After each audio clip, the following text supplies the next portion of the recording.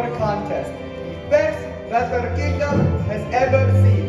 We gather today for a vocal display, so our prince may at last choose a queen.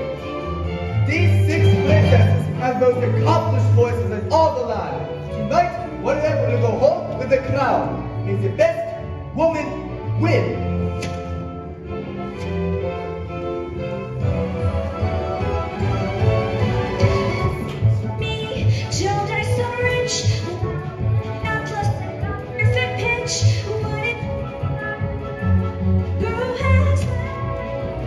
That's not her voice. I'll know it the moment I hear it.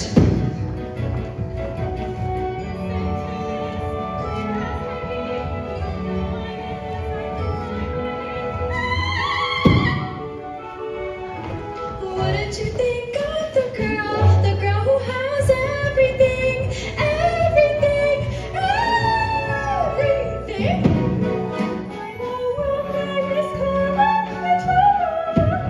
like a bottle is second to none. I'm a walking newsletter. It's so clear. Can't you hear? I'm the one. I'm the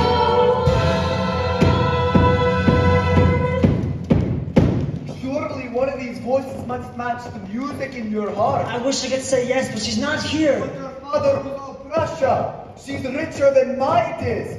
She's one of the triplets, but they're willing to break up the set. No, Grimsby. You'll be the death of me, boy. What am I to do? Your birthday's nearly over. You must choose someone. Perhaps if we were to steal ourselves, take another listen. Ariel. For heaven's sake, child, you mustn't. Shh. Wait, Grimsby. Be quiet and listen. Go ahead, Ariel.